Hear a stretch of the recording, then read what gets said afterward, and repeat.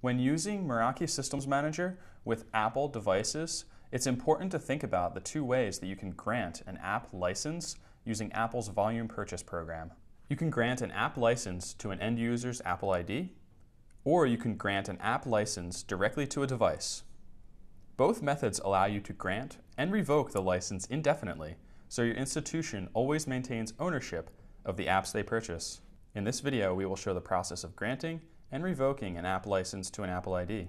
One of the biggest advantages of granting a VPP app license to an Apple ID is that the end users have the ability to sign into all of their personal devices with the same Apple ID and still have access to the app.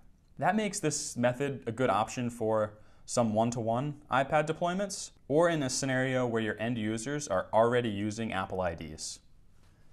So here we have an iPad that's already enrolled in Cisco Meraki Systems Manager. To install a new app on this device using Apple's volume purchase program, first navigate to Systems Manager and then VPP. Search for the app that you wish to install.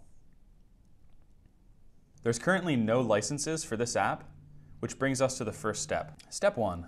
Obtain licenses with Apple's volume purchase program for the apps that you wish to install. Once you're logged into your VPP accounts, search for the apps that you wish to install. In this demo, I will install Swift Playgrounds. To use all the advantages of Apple's volume purchase program, we still need to purchase apps that are free, like this one. Select a quantity of app licenses that's realistic for your deployment. Remember, you can always add more later if you need them.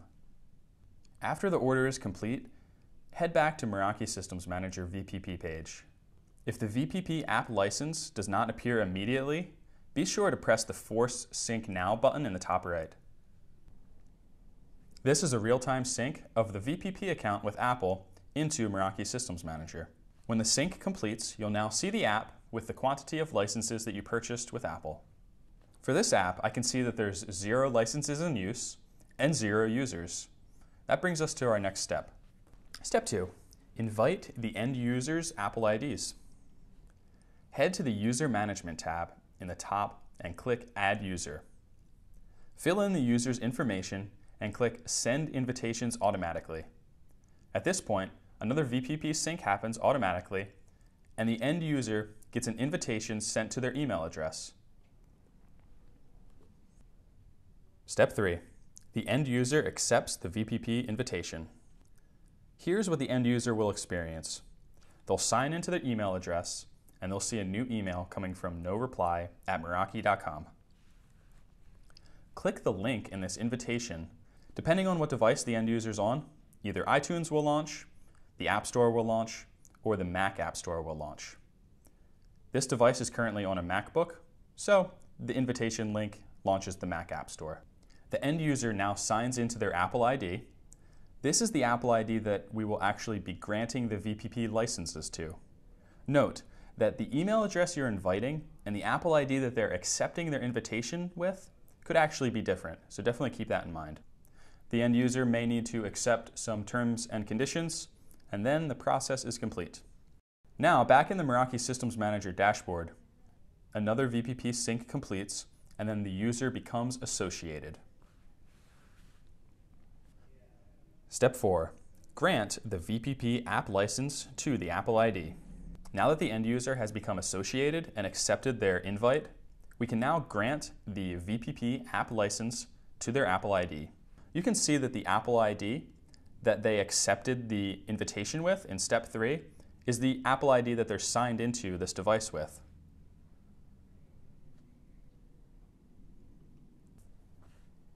Now, to grant the VPP app license to this individual user, simply find the VPP app license, select the user, and then press Grant License to User.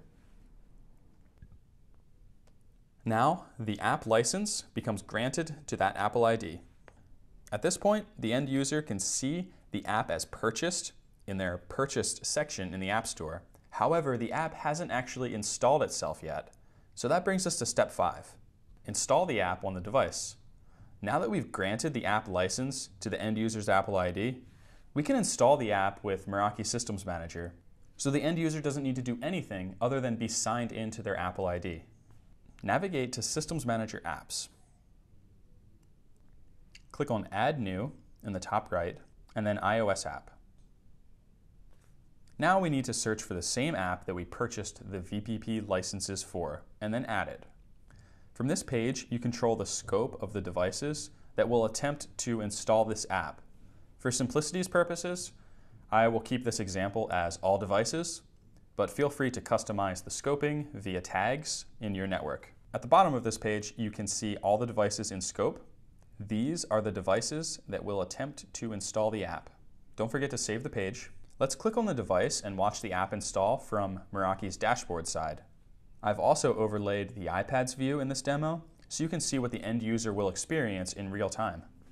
Our app hasn't installed yet, so we see one app missing. If you scroll down to the activity log, we can see that the app install is pending. The device is online and unlocked, and now the app install begins.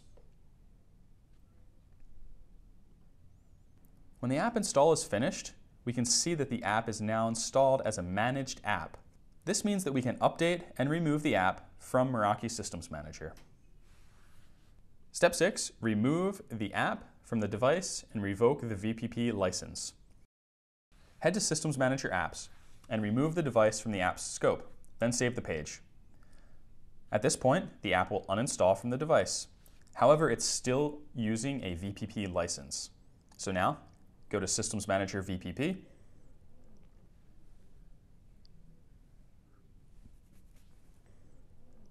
Then click on the app license and then revoke the license from user.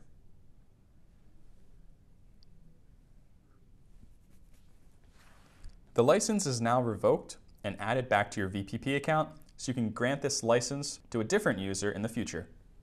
From the end user's point of view, they will also receive a notification letting them know that they no longer have access to this app. Furthermore, the app will no longer be listed as purchased in the App Store for them. And that's the process to use Apple's volume purchase program with Cisco Meraki Systems Manager to grant and revoke app licenses to an Apple ID. For additional help and troubleshooting tips, be sure to visit documentation.meraki.com.